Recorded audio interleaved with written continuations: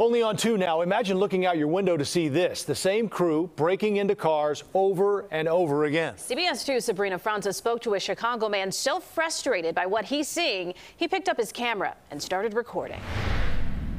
The witness we spoke with says this happens almost every single day. The culprits come by this parking garage and scope out the scene to later return and break into people's cars. Same vehicle, breaking into cars, so I started filming it. And every day I've been noticing the same thing happening over and over and over again. Shane Golden is the man behind the lens. These are just on a daily basis. The Good Samaritan who doesn't want these people knowing where he lives.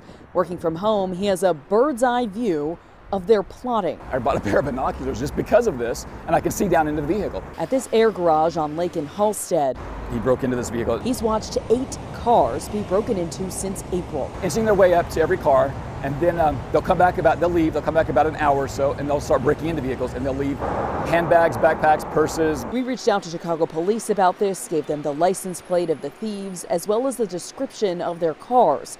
They say they had no information.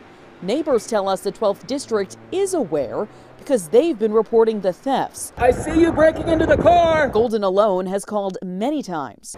Countless times. They've come out 3 times of the number of times that I've called. I've lost count how many times I've called 911. Through his window, he documents it all. I feel like I've gathered more information on the people that are doing this than they even have. In fact, if they have anything, it's because I've given it to them. Because nothing is done, he'll even leave notes on targeted cars so their owners can text him for the video. I wish more people would do this, because I think if we all said something when we see something, I think there'd be less crime, or at least it'd be a deterrent. People would probably think twice about it. We reached out to Alderman Burnett's office to see if they have any idea about all of this. They told us the alderman has no idea and no comment.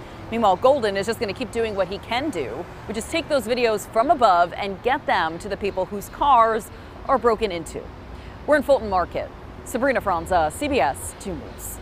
And CBS 2 just spoke to the owner of the parking lot Air Garage. He says the company has spent 20% of its revenue from this lot on security and security cameras.